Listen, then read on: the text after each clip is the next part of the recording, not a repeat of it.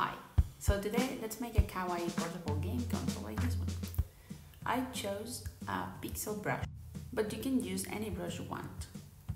So I select a gray color, but then I kind of change this. I'm using here an isometric grid, and I'm helping myself with the drawing assist to get straight lines along the grid.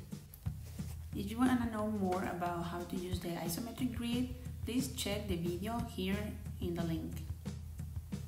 So with the assist, it's very easy to create the straight lines, and then you have to turn off the drawing assist in the layer option to draw the curves.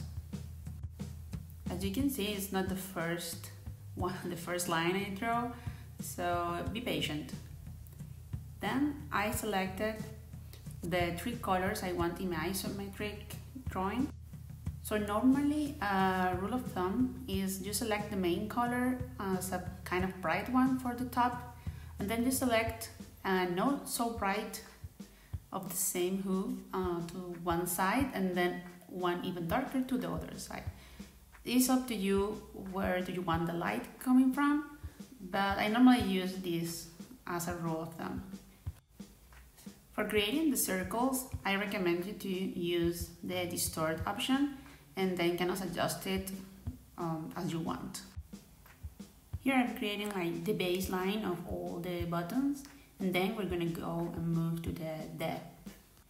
These ones, for example, are the speakers. So these are not buttons, these are going down and not up. So in here, I didn't like too much the cross button, or also called the arrow buttons.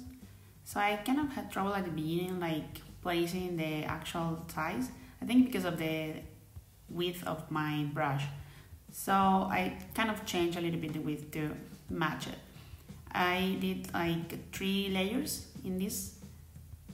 And here I'm repeating the process with a thinner brush. I think it was easier for me to understand it this way.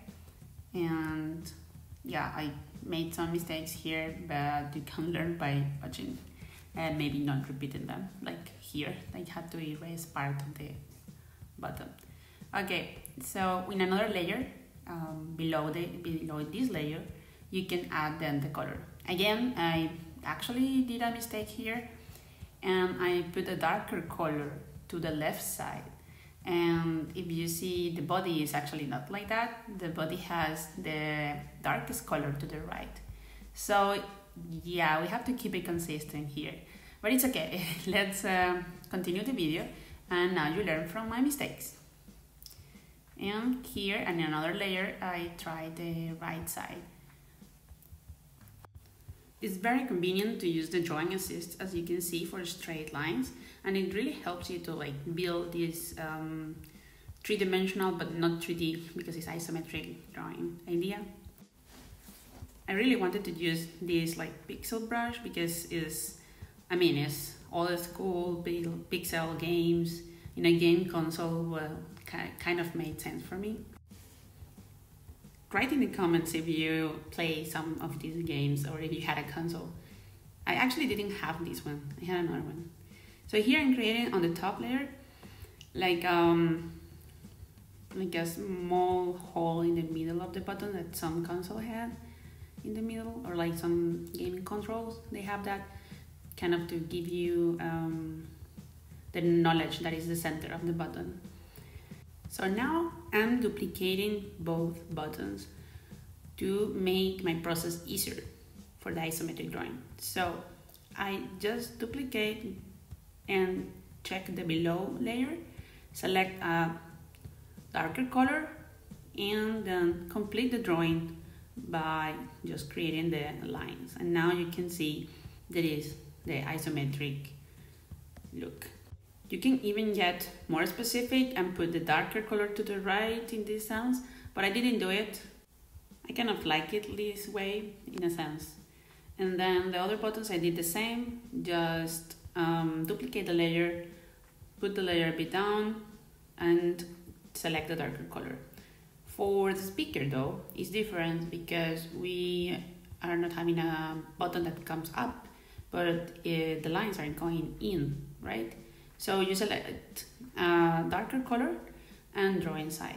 Then what I do here is like I select all my layers because I want to change the background.